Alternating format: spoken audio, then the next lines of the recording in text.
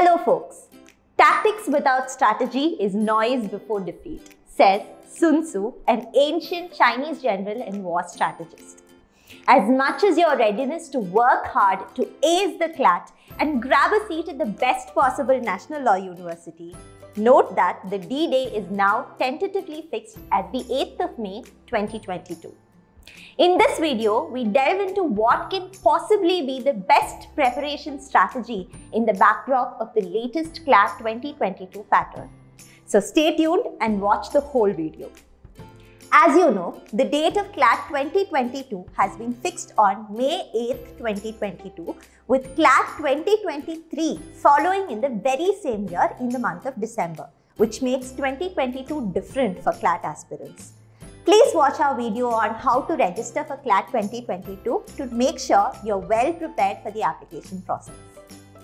Why is formulating a strategy important? Well, you could be the smartest person in the room with the best legal aptitude, but the exam, as per the ones who've already been there and done it, depends a lot on how well you have understood what is required for the exam and how well you have honed your skills to efficiently tackle the same. Moreover, CLAT is a time-bound test with roughly just 1 minute available for each question. Hence, your success will depend on the effectiveness of your strategy. Basically, how you choose and prioritize the questions that suit your strengths and how skillfully you manage the time. So let's jump right in and go step by step in understanding the pattern and the preparation strategy. The first step is to understand the pattern and what the examiners would seek in the right candidate. We believe that an ability to strategize and plan would come in handy in your career as a lawyer too. CLAT is a 2-hour test with 150 multiple choice questions carrying 1 mark each. But before you decide to go crazy answering all questions, please note that you have a negative marking of 0.25 for each wrong answer. This is often trivialized. However, you must know that when you make a wrong answer, you're in fact losing 1.25 marks, while leaving it blank would have only cost you 1 mark. So choose wisely. CLAT UG 2022, as per the consortium, would be focused on comprehension and reasoning ability of the candidates. Remember, this is an aptitude test and not a test of knowledge, at least for the most part. The exam is divided into 5 sections, which are English language, current affairs including general knowledge, legal reasoning, logical reasoning, and quantitative techniques. Now let's delve into each of the individual sections. English language. Comprehending long and convoluted passages pertaining to topics in law is one of the essential skills for a lawyer. It would mean protracted sentences broken down with mere commas. That is exactly what you could expect in this section. You would be given passages of about 450 words each, and questions would be asked from the passage. 30 questions are expected from the English language section. Key skills you can develop to make this section a key walk are as follows. Vocabulary. There would always be unfamiliar words and you would be quizzed on their meanings. But do not panic. Start reading newspapers or books which would improve your word power. Also, Word Power Made Easy by Norman Louis is a highly recommended book which would enable you to comprehend the meanings of unfamiliar words from their root words. Comprehension. Comprehension would definitely extract some time from your overall slab and hence managing time is crucial. The better you are at comprehension, the faster you can attempt the questions with ease and without pressure. Read books or newspaper contents and try comprehension passages available on the internet. This would also help you understand the meanings of words from context. Grammar. If your knowledge in grammar is better than just thinking which option sounds better, you can be confident of the answers you mark in this subsection. Grammar is like GK. Either you know it or you don't. It leaves no scope for speculation. We recommend trying Wren and Martin, which is a classic English grammar book. Speed reading. Speed reading and ability to identify keywords or important sentences would enable you to go back to the passage and quickly identify answers to questions if you haven't found them yet.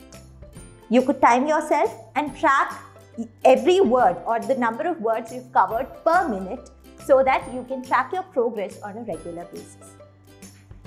Current affairs, including general knowledge.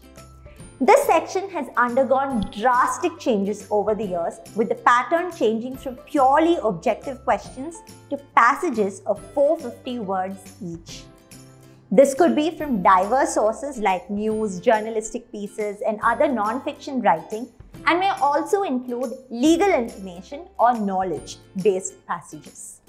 Some strategies for facing this section are as follows. Do not expect to save time in this section now, since the pattern has changed from objective type. This used to be the time management sink for previous CLAT strategies.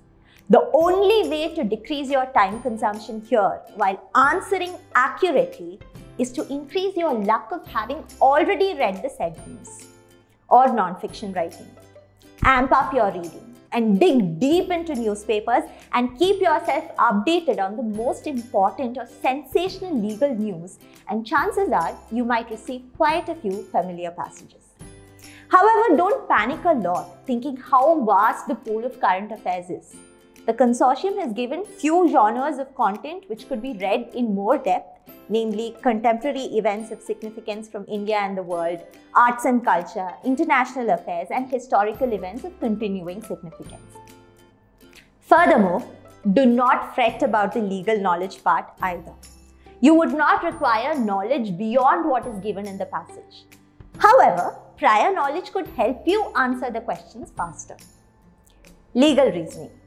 Here, while some basic knowledge on contemporary laws and how they work can help, this section tests your reasoning ability specific to comprehending and applying laws over your previous legal knowledge. This too shall consist of passages which are about 450 words long, around 38 questions can be expected, and therefore, effective strategy would entail skill development in the following ways. Practice. Legal reasoning is something which requires some aptitude and orientation with respect to interpretation of laws and rules. So even if you have basic aptitude, practice questions would give you a better taste, help you to get into the groove, and teach you how to comprehend these passages which at times seem too long. Legal news. Keeping yourself updated on the latest legal happenings, the important judgments, etc. would help. Newspapers, blogs, podcasts, and our very own Indic Law app could assist you to stay updated while making it a fun exercise. Some basic concepts of contract law, constitutional law, and such important laws can also increase your chances of getting passages from topics and principles you must have already read about. Logical reasoning.